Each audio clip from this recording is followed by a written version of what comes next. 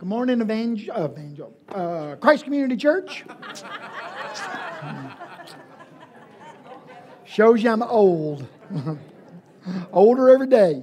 Glad you're here today. If you're a student, you are dismissed to go and be with whomever you belong to out there.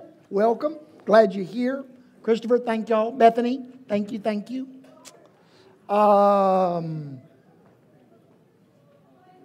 Trying to think. Tommy, is there anything I'm not saying that I need to say? Okay. All right. Well, I'm really glad you're here today. It's a special service. We're going to be taking a moment at the end of the service to give honor to some people that have worked very hard for 12 years or longer to graduate and from high school. And so we want to give some honor to those that have done that today, and we'll do that at the end of the service. If you got a copy of the Scriptures, I want you to turn to Matthew chapter 24. I don't know that I've found, I don't know, let me just say it this way. In preparing this lesson today, God really gave me some great encouragement this week. And I needed that, and He was faithful to provide that. And I want Him to do that for you today. I want this to be a very encouraging lesson. And so I pray that you'll be open to that you'll be open to the Holy Spirit giving you some real encouragement today. Let me read this passage just real quickly. I think Brian's going to put it up on the screen, Lord willing. Matthew chapter 24, verses 45 through 47. If you got a copy of the Scriptures, you follow along. This is Jesus talking. If you got a copy of the Scriptures, it's got His words in red, and this ought to be in red. He says, "Who then is the faithful and wise servant whom his master has set over his household to give them their food at the proper time? Blessed is that servant when his master will find, blessed is that servant whom his master will find so doing when he comes. Truly I say to you, he, the master, will set him, the servant, over all his possessions." That's bold talk. If I understand what Jesus is saying that from His perspective, and more importantly, if you will, from the perspective of His Father, God the Father, when God the Father gives a responsibility, a role to someone, one of His servants, and He then watches that servant over a period of time faithfully serve, faithfully carry out that role or those roles of service that the Father has given that person, that servant, the Father promises to reward that servant. Okay? I'm standing in front of a group of people.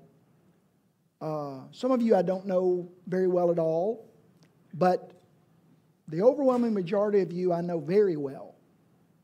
And I just want you to know that I feel very humbled to stand in front of some people that I believe that passage that Jesus, that those words that Jesus just spoke, those words that I just read, I believe Jesus is talking to you. And my prayer today is that you will feel that you will hear that you will receive that as literally the Lord Jesus speaking to you about this faithful servant who has been given a role or a task, and you have faithfully been fulfilling that role, and God has been watching you do that, and He's pleased with you. He's pleased with you. He's pleased with you. Not sure you heard me. He's pleased with you. And He is so excited about the reward. We're going to read a verse in a little while that basically the wording is a little, not vague, but the meaning behind the words is that some of you, if you're like me at all, about the 1st of October, I start getting excited about Christmas. And I start plotting and scheming and planning and organizing things and ordering stuff for Christmas. And I spend all of October, all of November, and most of December preparing something for people that I love. And I cannot wait for Christmas. For us, it's Christmas Eve. For all that I've been planning to unfold. I cannot wait. I'm way more excited than anybody that's going to get this stuff. If you could multiply that by 1 billion, you still wouldn't begin. My theology would say you would not begin to grasp how excited your Father is about what He's prepared for you. So I want you to think about that as we get into this, okay? All right. My wife was very nervous when I told her I was going to talk about something, and so you'll have to just bear with me, okay? But we live in a world where many different people, voices, are all trying to get us to do certain things. We are bombarded every day with voices, people, trying to convince us you ought to do this, whatever this is. Thousands of times a day we're bombarded with messages trying to convince us, go to a certain school, buy a certain car, live in this neighborhood, eat these foods, use this bank, go to this place for vacation, shop at this store, watch this movie, listen to this song, participate in this group or activity, follow this plan. All these messages trying to convince us that that you ought to heed this. And in every one of those situations, every one of those voices, every one of those messages, at the end of the day, the ultimate reason that they all give, regardless of what they're trying to sell you, regardless of what they're trying to get you to do, every one of them, their final and ultimate reason for you to do this is the same. And that is, you will be so glad if you do. It'll be so worth it if you buy this house, buy this car, move into this new development, whatever it would be, wear this outfit, go to this place, watch this movie, go to this, listen to this song, whatever it is, if you just will do it, you're going to be so happy. You're going to be so pleased. It's going to definitely be worth it. You'll be so glad that you did, and you're going to be so sad if you don't. Jesus says in Matthew chapter 20, whoever wants to be great among you must be your servant. Now, he's saying a lot there. But let me tell you one thing that I think he's saying. At the end of a person's life, if he has spent his life serving God, he's going to look back and go, that was a great life. That was a great life. I spent my life being a servant to God. And I'm so glad I did. It was worth it. Paul says it differently, but the same thing in Romans chapter 12. He says, friends, because of God's great mercy to us, I beg you to offer your lives as a living sacrifice to God, dedicated to serving and pleasing Him.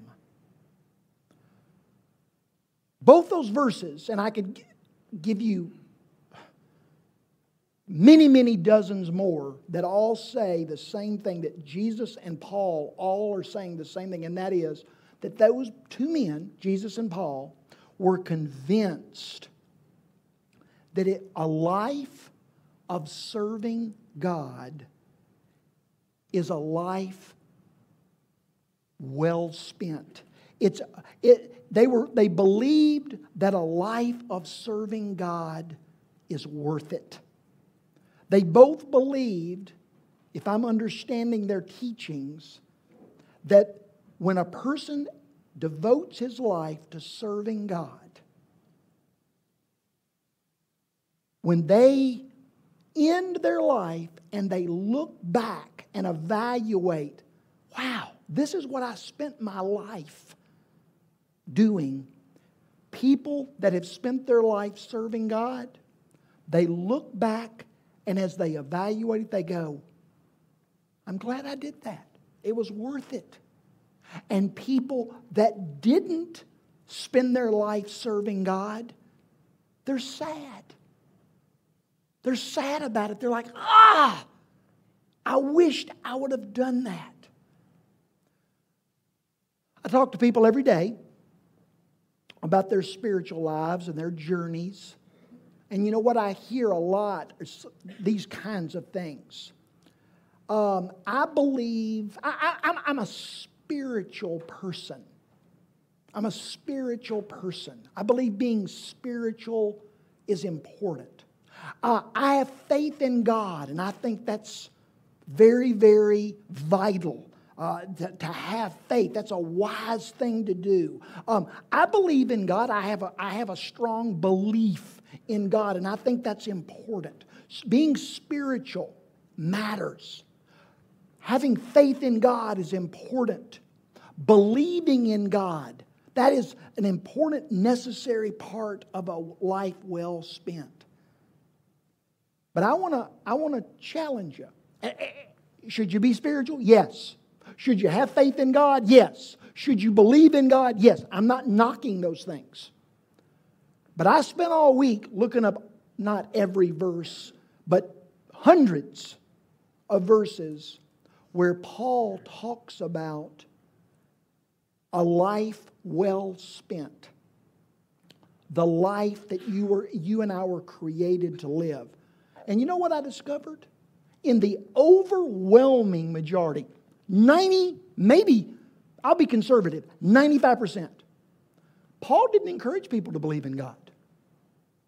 Look up all the verses where Paul challenges people on how to live their life. Paul didn't encourage people that often to believe in God, to be spiritual, to have faith in God. You know what Paul overwhelmingly, consistently challenged people to do? Serve God. Serve God. Be a servant of God. Listen to what he says in Galatians 5. For you were called by God to be free. But don't use your freedom as an opportunity to be selfish. But instead, use your freedom in loving service. What about believing in God? What about trusting God? What about being a spiritual person? Oh, that's all good. But God has invaded your life and given you a new life and adopted you into His family and made you a part of this incredible community and this incredible calling of things that He's doing and He's inviting you to be a part of. He doesn't want you just to believe. He doesn't want you just to be spiritual. He doesn't want you to just have faith. He wants you to be a servant. He wants you to serve Him. Listen to what He says in 1 Corinthians 15. Dear friends, stand firm and steady and keep busy, continually serving the Lord, since you know that nothing that you do in serving the Lord is ever forgotten. Woo! That means, and I won't call names, I'd love to. I'd love to. Because I know what you do. I know those of you that spend time every day on your knees praying, interceding for others as an act of service unto God. I know some of you that sacrificially invest money in the kingdom of God and in helping people that are in need. I know of people who spend hours each month working on the finances of this church to make sure that we're going in the right direction and we stay in the black and we operate with honesty and integrity. I know of people that spend way more hours than they should planning things for our church family that are wonderful and that creates love and friendship. I know of people that get up earlier and drive further so that they can be a blessing to people and bring people to church. I could go, I know of people that cook meals for folks that would be hungry without that food. I could go on and on and on. People that plan mission trips so that August 1, 2 families will get up from a bed in a bedroom rather than from under the hood of a car leaned up against a fence or a tree. Serving, doing things because they believe it's what God told them to do and they're doing it faithfully. I told you that we live in a world where people are always trying to get us to do things. And at the end of the day, the reason that they give is that it'll be worth it. It'll be worth it. So I have a question for you. Is it worth it to serve God? I'm not talking about being a good person. I'm not talking about being biblically literate. I'm not talking about living a righteous life. Oh, how wonderful all those are.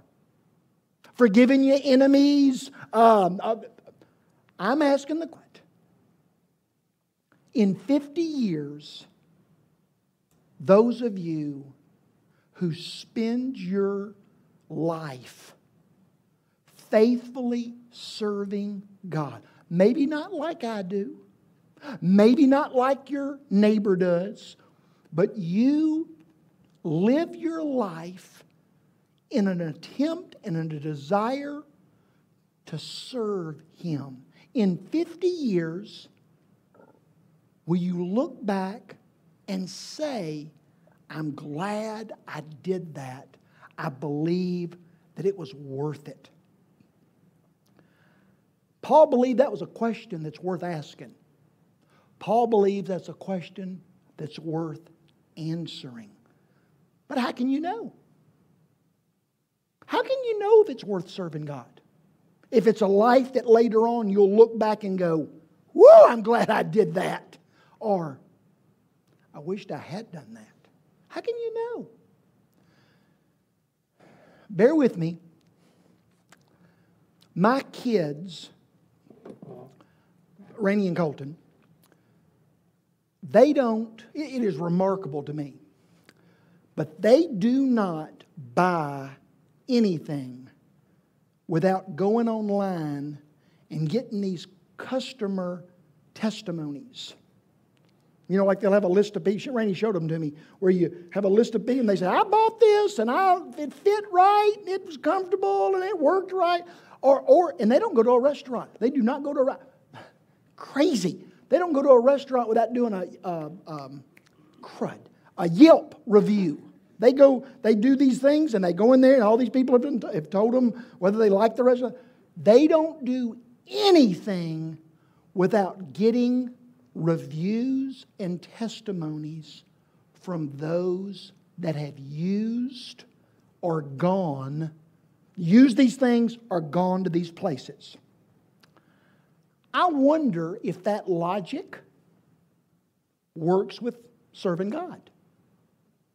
I wonder if we could look at some testimonies, some reviews by people that participated. I wonder what their reviews would be on a life spent serving God. So I want to try to do that real quickly. Ooh, got to hurry. So I thought of 3 different categories of people that I would love if I was thinking about becoming a servant of the Lord, using my life in service to Him. I was thinking, who would I want to review from? First group that I thought of were people that were in the Bible. I wonder if I could get certain people in the Bible to write a review, a Yelp review or a customer testimony on, I spent my life serving the Lord. Wonder what they would say. I think that's a reasonable question. So I started thinking, who would be, wouldn't you rather have a Yelp review from somebody that ate at a restaurant 30 times than a Yelp review from somebody that ate there once? Because you could have a bad meal. Anybody could have an odd deal, right? But somebody that ate there 30 times, now their review, that has some weight to it, at least in my way of thinking, right? So who would you ask? Who would be somebody that in the Bible, they spent their life serving God? Who would that be? Who are the key, if you will, forgive me, who are the key customers in the Bible that spent their life serving God? And I just ran through a list. I'd love to ask Noah. Noah, you spent 100 years serving God by building a boat, and there wasn't a voice in your life that said anything other than, you're a fool. That is the craziest way to spend your life. What moron would spend their life serving God by building a boat when there was no bodies of water and it had never rained? Who would do that? But I'd love to pull up online. I'd have to get Rainey to help me. But I'd love to pull up online the Yelp review or the customer testimony from Noah. Noah, was it worth it? Was it worth it? Wonder what he would say. I thought of Abraham. Abraham, you spent 100 and... How long did he live? 150? I don't know exactly how old he got. But he was old. He was real old. I wonder, Abraham and Sarah, you served God your entire life, sacrificially, faithfully, in difficult times. You waited and you waited and you waited. I'm sure people mocked and laughed. Told you you're crazy. Was it worth it, Abraham? Was it worth it, Sarah? To spend your life in service. In fact, the Bible says that Abraham was a servant of the Lord. Wonder what Abraham and Sarah would say in their Yelp review. I thought of Joseph. I thought of Moses. I thought of Rahab. I thought of Joshua. I thought of Gideon and Ruth. Obviously, I thought of David. I thought of Daniel and his 3 friends. I thought of Esther. I thought of Mary, the mother of Jesus. Would you write down for me a little review on was it worth it? You seem to have spent your life serving this God Are you glad you did? Was it something you'd do again? What I find unique about every one of those people, none of those people experience lives void of problems, pain, loss, disappointment, need, or failure. It wasn't a plan that, hey, if I serve this God, I'll get this yellow brick road path. It'll always be flat with a little decline so that you're walking downhill mostly. It'll be smooth and level, and there's always going to be a Whataburger on one side and a Huey's on the other side with nice Willie Nelson music playing from the trees. Bless you. And you'll be walking by a pretty girl that's nice. With children playing in front and behind that are obedient, and there'll be lots of cash in your pocket all the time, and you'll feel good as you go.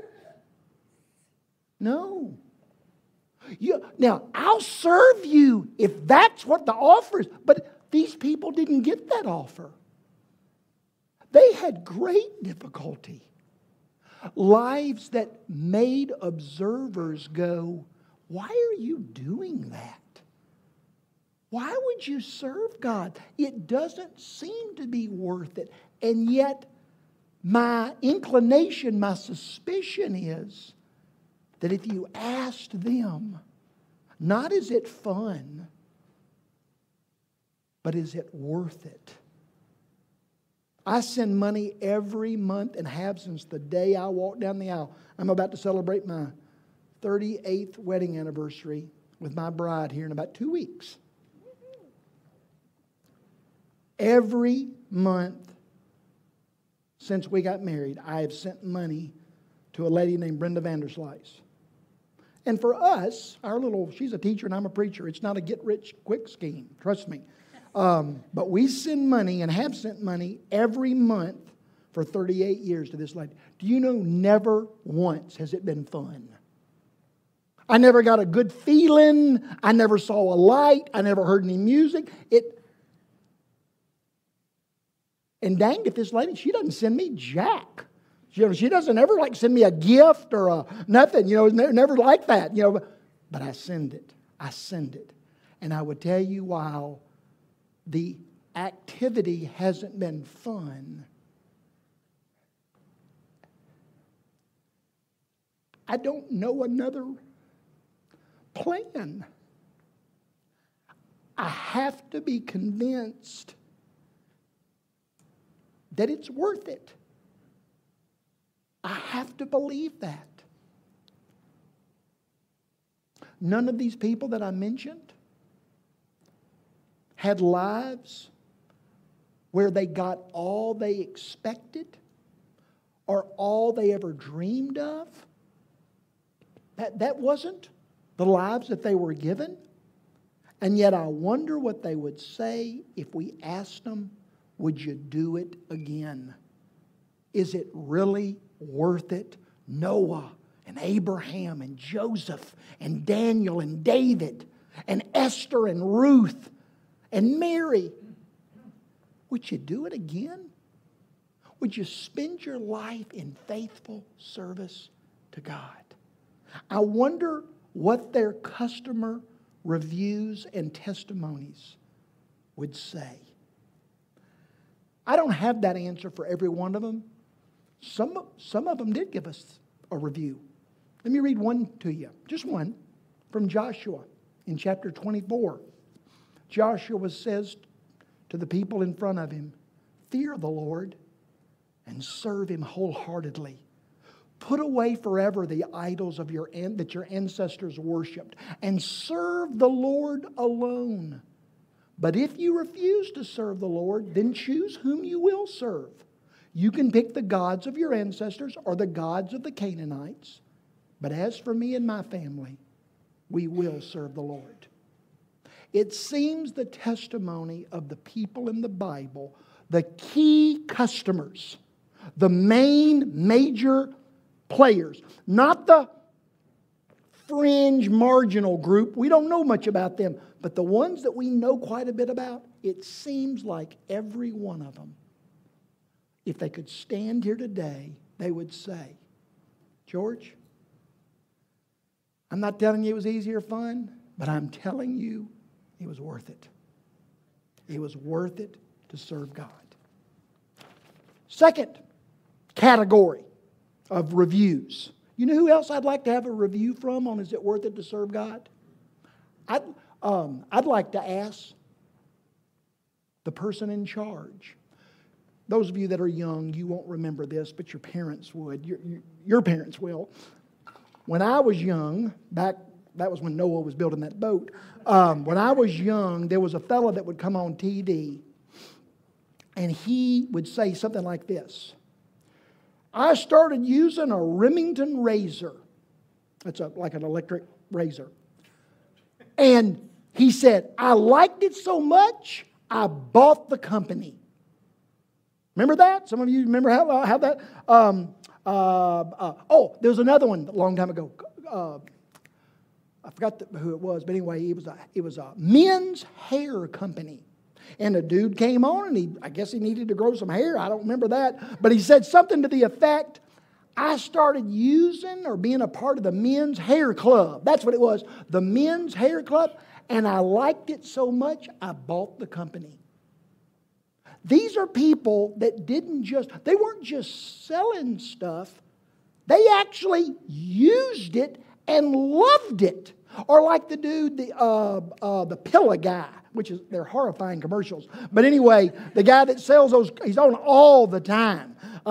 Sells these pillows. And you can just tell, he loves these pillows. And I think he says all the time, I use this pillow. This is my pillow. I don't just try to sell you one.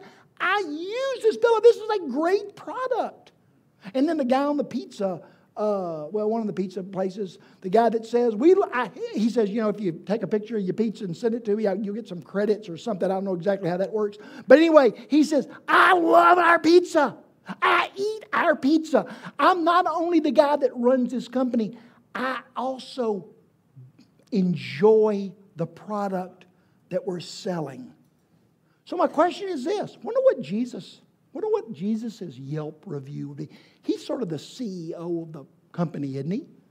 He's sort of the owner of the company, the president of the corporation. Wonder what Jesus would write in a Yelp review about serving God. I thought that was a reasonable question. This is the guy that runs the show. What would you say about serving God? And I thought of three things real quickly. Number one, Jesus' M.O. Do you know what I discovered from the Bible, from the Old Testament? The Old Testament says hundreds of things about who Jesus would be. Traits and qualities that if you looked for those traits and qualities, you could recognize He would be the Messiah because He would possess those traits and qualities. Do you know the number one trait that the Old Testament said, if you want to watch and recognize who the Messiah will be, who the Son of God will be, it won't be His holiness. He was holy. But the Bible doesn't say if you watch, find the holiest fella, that's the Messiah. It's not His wisdom. Find the wisest person, that's the Messiah. His power. Find the guy that has the most power. The Old Testament doesn't primarily declare if you want to see who the Messiah will be when He comes, it won't be His power. It won't be His wisdom, and it won't be His holiness. It'll be that He's a servant. Read Isaiah 53. The person that will come that you can know He is the Messiah, the Son of God, the Anointed One of God, it'll be the person that spends his life the most faithfully and the most passionately serving God. Not only His M.O., Jesus' personal promise. I don't know how many parables Jesus taught. Let's just say 40, give or take. The overwhelming majority of Jesus' parables, do you know what they talk about? Living a holy life. No. Praying. Nope. Being wise. Nope. Doing miracles. Nope. The overwhelming majority of the parables that Jesus taught serve God faithfully. Serve God faithfully. Jesus says in John 12, if anyone wants to serve me, let him follow me, and where I am, there shall my servant be. If anyone serves me, my Father will honor him. Not just Jesus' MO, not just Jesus' promise, but Jesus' example, Jesus' own experience. In Philippians 2, Paul says this about Jesus. Don't spend your life putting yourself first. Serve others as well. Embrace the attitude that Jesus had. Though he was God, he didn't cling to his divinity. Instead, he gave up his divine privileges and took the role of a servant and humbled himself in obedience to God and died on a cross. Therefore, because Jesus did that, therefore, God elevated him to the place of highest honor and gave him the name that is above all names. And at the name of Jesus, every knee will bow and every tongue will declare that Jesus is Lord. Wonder what Jesus' Yelp review would look like. Wonder what if we could get Jesus to come back here today and say, Jesus, you spent 33 years more faithfully than anyone else that's ever lived. You served God the Father faithfully. Was it worth it? Would you do it again? Are you glad that that's how you used your life?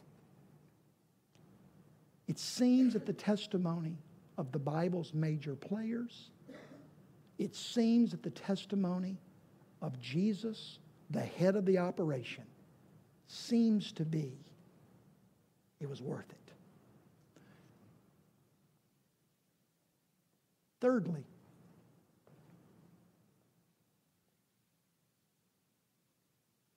I'm in a room of people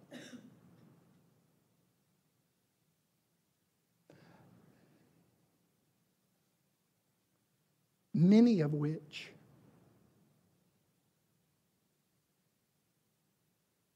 I watch you week in and week out faithfully serving God. Are you the nicest people I know? Not even close. Are you the sharpest, smartest group I've met lots of people smarter than y'all. Holiness, that's not your strong suit. Power, long way to go. But it humbles me, and I stand in awe as I watch some of you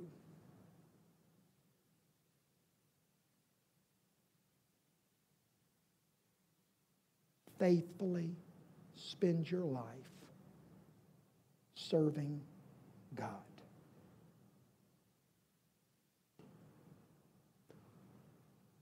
What's your Yelp review? Miss Ann, I've watched you serve God since I was in my early 20s. That was a long time ago. You don't have to say anything, but wonder what your Yelp review would be like, what it would say. I've had the horrifying privilege, the tragic privilege of being at the bedside of many people who died. Part of my work, part of what I do for a living. I sit in hospital rooms and I watch people die. Hold their hands. And I watch them die. I've done it more times than I can count.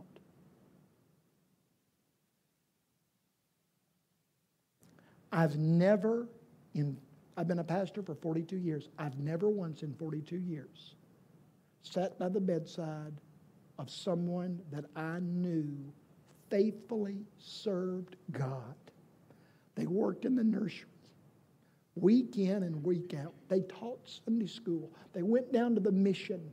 They ministered to people in need. They did things as service unto the Lord, not just when they had some emotional hiccup or it was the fun, cool thing to do, or when they were really in a bad place and they thought, if I do this, maybe that'll create some spiritual karma and will get me out of this bad jam I'm in. And all those. I mean, these are people that for 20 and 30 and 40 and 50 years, they served God faithfully. I've never once sat by their bedside and these people looked at me with the little energy they had left and said, you know what? I've served God my entire life. It was a waste. It was a waste. I wished I would have done something else. I've never once. I've had hundreds of people tell me they did not spend their life serving God. And they are so sad. They're so sad.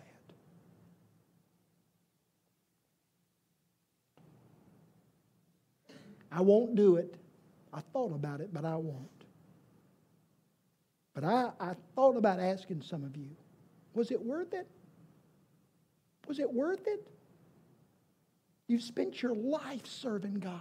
Are you sad? Do you regret it? Are you sorry? Was it a waste?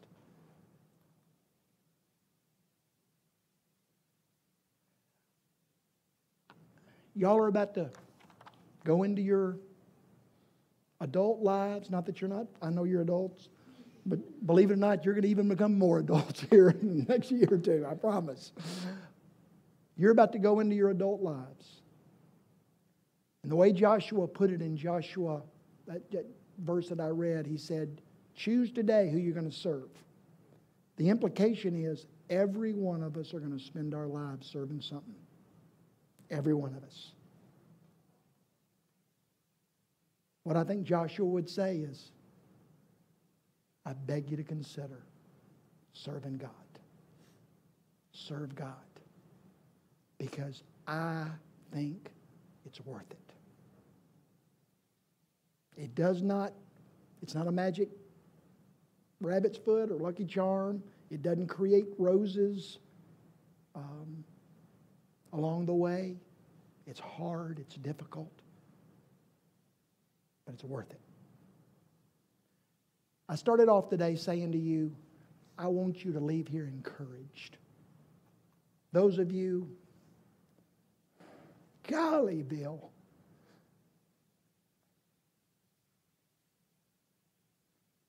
the Lord sees. In Malachi chapter 3, God promises this. God spoke to His people, and this is His people asked God, is it really worth it to serve the Lord? What have we gained from doing that? And here was God's response. You will see the distinction between the righteous and the wicked. You will see the distinction between people who have served the Lord and people who have not. In Hebrews chapter 6, God says, God is not unjust. He won't forget your work and your love that you've shown Him as you have served the Lord. And in Colossians chapter 3, Paul says, whatever you do, do it with all your heart, as if you were serving the Lord and not people.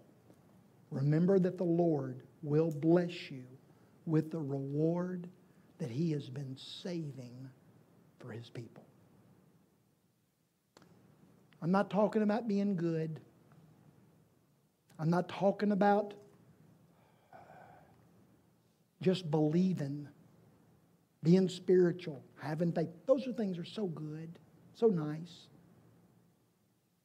But what Paul challenged us to do was to serve God. It'll look differently for every one of us. But don't waste your life. Don't waste your life. Don't waste your life. Serve God. Find out what God put you on this planet to do. And it's not just make money and buy houses and cars and have little kids and raise them up. That's all good stuff. But He put us here with a purpose, and that is to serve Him in some unique way that will leave the world a better place than we found it.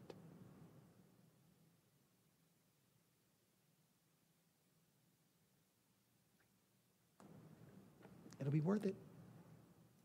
It's a testimony of the people in the Bible. It's a testimony of the man that's running the whole show. And I believe it's the testimony, if I could ask people in this room to stand up, you'd say it's worth it. It's confusing as all get out, and it's aggravating often. It's worth it. It's worth it. It's worth it. It's worth it.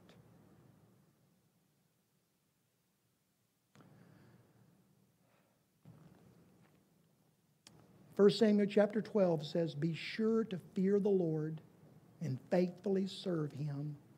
Think of all the wonderful things that He has done for you." You know the thing that the Lord's done for us the most? He sent His Son to die on the cross to pay for my sins and create a bridge upon which I can walk across and enter into God's family and enter into a friendship with God Himself. Jesus wants us to think about that. And as we think about it, He wants us to take bread and eat it and drink wine. And as we do, think about His body. Think about His blood. Think about His sacrifice. And rejoice and give thanks. And maybe recommit ourselves to spending our lives serving Him, serving Him, serving Him in some unique way. Peggy, would you and Mom, you're praying. Peggy and Terry, y'all come up here. You got to earn your keep today. Come on up here. I want you to serve the Lord by helping me. How about that? One of y'all stand right there, and one of y'all stand right there. The Bible says that this bread represents the Lord Jesus. The juice and the wine on those trays represent His blood. If you have experienced the goodness of the Lord, if you have been blessed to realize that He died for you, and you said, "I believe that. I received that. I want that for me. I need that." If that's your testimony, then you come and you eat and you drink and you give thanks for what the Lord has done for you. There'll be people on my right and my left, specifically my mom and Michael. They'll be by the windows on both sides. They would love to pray with you if that is your need. If you need somebody to pray for you today about anything, they would love to do that.